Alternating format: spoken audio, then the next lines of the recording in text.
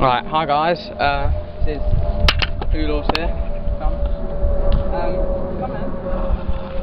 We're going to show you how to do a very simple water rocket. A lot of the rockets, you come closer than that. A lot of the rockets you need to really sort of hard, well not hard, but we've got a cork here, and I put a nail through it. It's very damaged, so I don't use it so much. But you put a nail through it, like a thick nail, and pump. That's that sort of pump you can use. And then put that on there. Fill the bottle, about a third normally does the best. And at first we're sort of fill it about a third up. These bottles are best, they're more aerodynamic, I think. So, and you put that.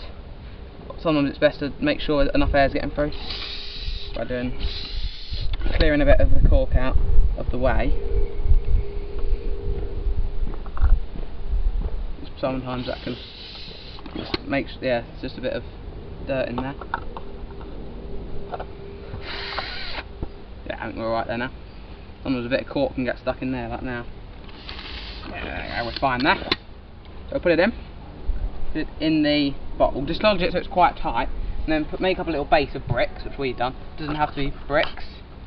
Bring it like that, and obviously the neck of the bottle, push that brick tightly to the really tight to the bottle. Now when you kind of now we're gonna do it.